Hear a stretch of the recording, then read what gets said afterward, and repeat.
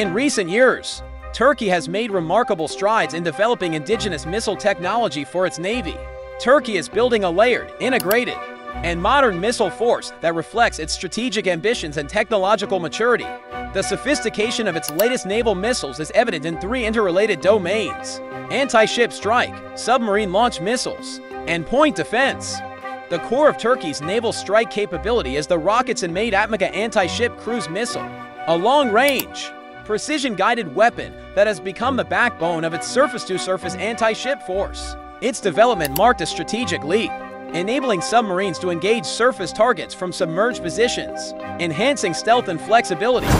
Guidance and navigation. The missile uses a combination of inertial navigation, GPS, barometric altimeter, and radar altimeter to reach its target. An active radar seeker enables precise terminal guidance. It supports mid-course updates, retargeting, ray attack, and mission abort via a two-way data link.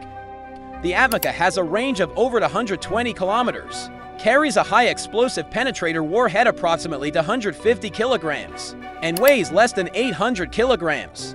Further enhancing Turkey's capabilities is its submarine-launched variant, known as the Sub-Atmaca. In March 2025, the Turkish Navy successfully tested this version of the Pervez-class TCG Pervez, launching it from a 533mm torpedo tube housed in a watertight capsule. This capability places Turkey in a relatively exclusive group. Only a few countries possess domestically produced anti-ship cruise missiles that can be launched from submarines, while the Atmaca and Akata represent offensive power. Turkey's defensive sophistication is also noteworthy. Two key systems stand out: the Gixxer and the Levant.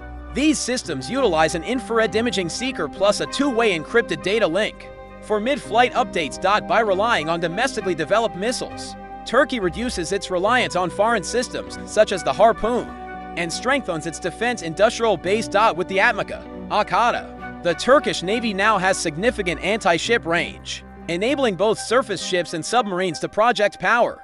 The submarine-launched Atmaca enhances the element of surprise and survivability. The Gixxer and Levant provide a multi-layered defense shield.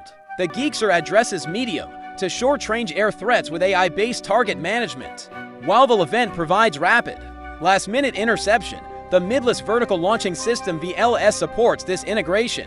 It has been used to fire missiles such as the Hisar-D and is designed to support the Atmaca and other naval munitions. New Turkish warships, such as the upcoming TF-000 destroyer, are planned to carry a large VLS-96 cells, enabling a combination of offensive and defensive missiles. The sophistication of this missile system enhances Turkey's maritime deterrence capabilities, especially in contested seas like the Mediterranean and Black Seas. Having a modern, indigenous missile strengthens its military's bargaining power and credibility.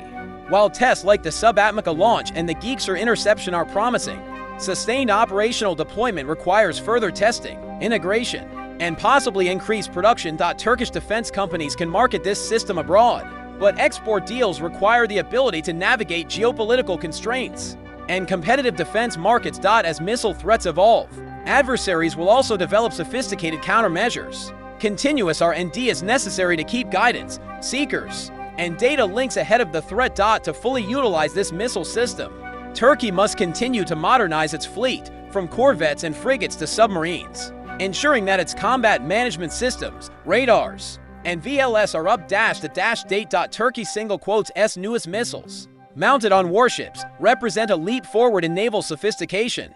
The country not only builds powerful offensive weapons like the Atmaca and Akata, but also world-class defense systems like the Gixxer and Levant. Together, these systems enable a balanced approach, attacking from the sea or beneath it while protecting assets from air threats. This growing indigenous missile ecosystem underscores Turkey's ambition to become a self-sufficient maritime power. It strengthens its security posture and expands its influence in regional geopolitics, while demonstrating its rapidly growing defense industrial base.